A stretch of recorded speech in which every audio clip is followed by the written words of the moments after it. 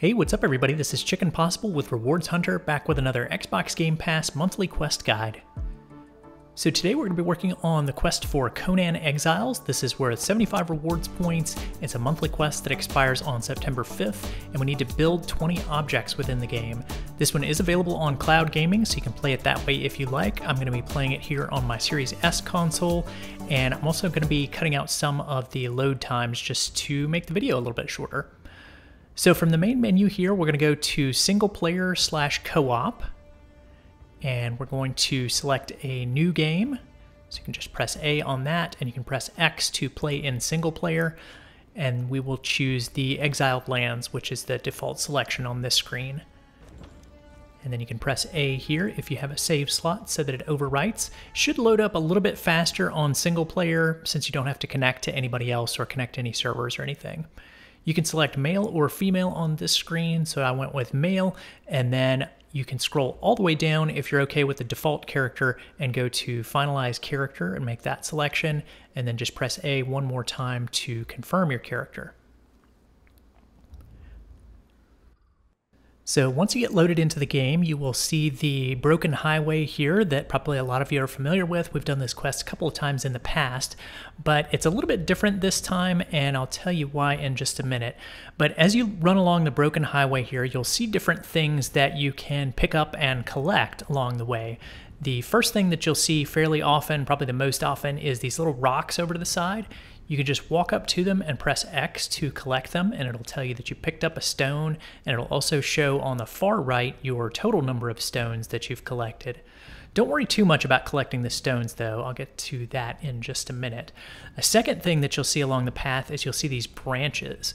So you can walk up to these and collect these as well. This is something else that you can use to craft things with in this game, which is what we need to do. We need to do some crafting. The branches are a little bit more rare, and in order to build some tools out of this, we would actually need probably about 100 of both the branches and the stones. So we're not going to worry about too much about picking up branches or stones. So press start, you can see how many you've collected on the left side of the screen, and then if you go over to the right column, you can see things that you can craft over here. So you can see the stone hatchet here requires 5 branches and then 5 stones, and then same thing for the stone pickaxe. Now a third thing that you can pick up is if you walk up to these bushes, you can get plant fiber out of them, and you actually get multiple plant fibers from each bush that you find. So you might get as many as like 10 or so from one clump of bushes. So this is the item that I would really recommend that we focus on. So run around the broken highway looking for these bushes and just keep pressing X on them to collect plant fiber. And you want to do this until your total gets up to about 60 or so. Anything above 60 would be fine.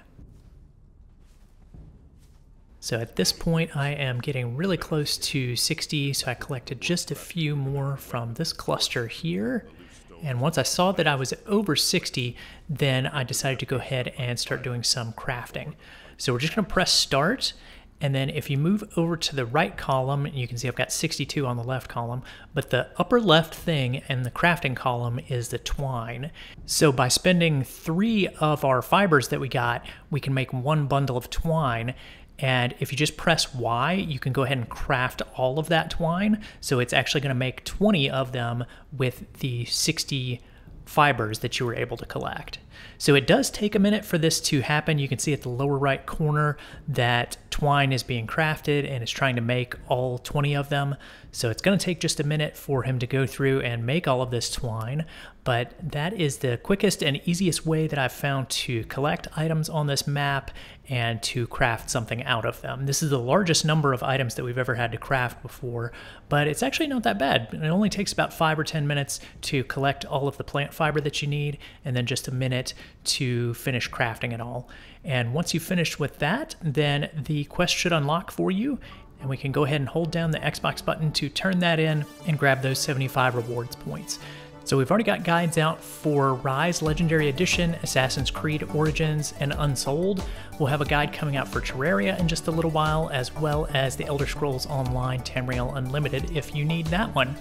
And if you're interested in finding out even more ways to earn extra rewards points, please consider being a member of the channel. All of our members do help support what we do here, and you can find out more about that by clicking on the join button. We've also just opened a store, so check that out too. Anyway, that's it for today, and I will see you all in the future guides for Terraria and ESO. Thanks for watching, everyone. If you found that video helpful, please be sure to click the subscribe button here on YouTube and hit that bell for notifications. You can also find some helpful links in the description of this video if you want to stay connected with us. Stay tuned for more Microsoft rewards and achievement guides, and I'll see you in the next one.